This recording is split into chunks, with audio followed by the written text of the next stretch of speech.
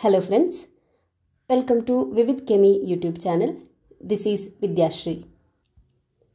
In this video, I will be solving the remaining science questions from Paper 2 model question paper of Karnataka TET examination. 128th question. What will be the current drawn by an electric bulb of 40 watt when connected to a source of 220 volt? Option 1, 1.8 amperes. Option 2, 18 amperes. Option 3, 0.18 amperes. Option 4, 0.018 amperes. We have a formula to calculate power, that is nothing but power is equal to product of voltage and current. So here it is asked to find what is the current. Power is given, it is 40 watt and voltage is given, it is 220 volts. Current we have to find. So current is 40 divided by 220 volts. So this comes out to be 0.18 amperes. Therefore, the right answer is option 3, 0.18 amperes. Question number 129. Among the following alloys, one alloy contains non-metal as one of its constituents. Option 1, brass. Option 2, bronze. Option 3, solder. Option 4, stainless steel. Brass is made up of copper and zinc. Bronze is an alloy of copper and tin. Solder is an alloy of tin and lead. Stainless steel is an alloy of iron and carbon. So we know that carbon is a non-metal. Therefore, the right answer for this particular question is option 4, stainless steel. Question number 130. Non-metal with lustrous property is option 1, sodium. Option 2, potassium. Option 3, iodine. Option 4, calcium. So if you clearly look into all the four options, you can see that option 1, sodium, option 2, potassium and option 4, calcium, all are metals and we have only one non-metal among the options and it is iodine. Iodine also has lustrous property. Therefore, the right answer for this question is option 3. Question number 131. The gas liberated when metals react with dilute acid is option 1, carbon dioxide. Option 2, nitrogen. Option 3, oxygen. Option 4, hydrogen. Metal reacts with acid to form salt and hydrogen gas is liberated. Therefore, the right answer for this question is option 4, hydrogen gas. Question number 132. Molecular mass of HNO3.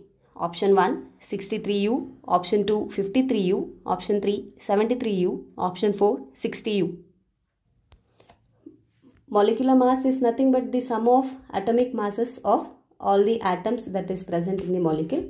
So, molecular mass of HNO3 is atomic mass of hydrogen, that is 1, and atomic mass of nitrogen, which is 14, and 3 times the atomic mass of oxygen, which is 16. And this is 15 plus 48, which gives us 63 units. Therefore, the right answer for this particular question is option 1, 63 units.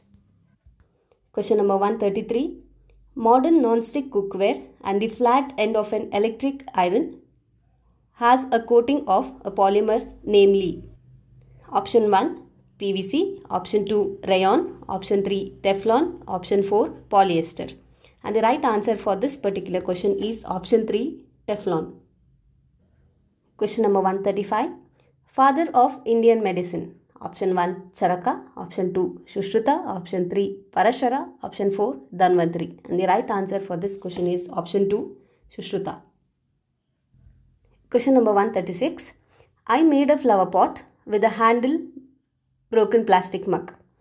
In 5 hours, it is option 1, reduce. Option 2, repurpose. Option 3, reuse. Option 4, recycling. I am using a broken plastic mug for making a flower pot. I am reusing that plastic product. So the right answer for this particular question is option 2, repurpose. Question number 137. Which one of the following is not a functional unit of an ecosystem? Option 1, energy flow. Option 2, decomposition. Option 3, productivity. Option 4, stratification.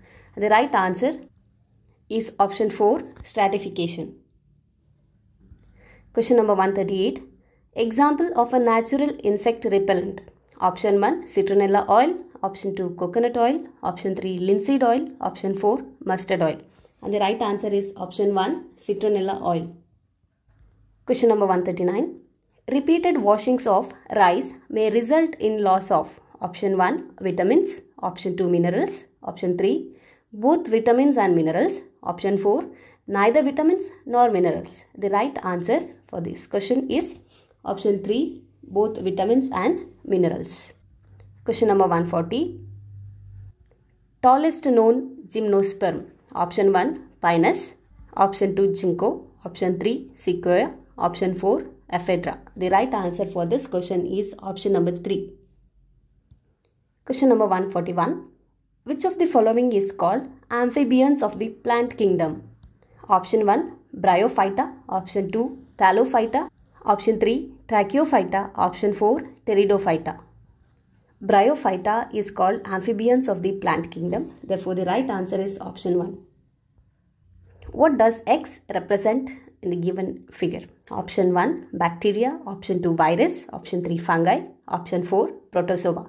And the right answer here is option 1, bacteria. Question number 143. Lichen is the symbiotic association of option 1, fungi and bacteria. Option 2, fungi and algae. Option 3, algae and bacteria. Option 4, protozoa and virus. Symbiosis is nothing but two organisms that are living together. And here it's asked about the symbiotic association of lichen. Lichens are the symbiotic association of fungi and algae. Therefore, the right answer for this question is option 2, fungi and algae. With this question, I'll stop this video. Pedagogy questions from mathematics as well as science will be discussed in my next video. Keep watching. Like and share the video if the contents provided are useful to you. Subscribe to my channel if you are watching it for the first time. Do not forget to press the bell icon to get notified about the upcoming videos. Thank you.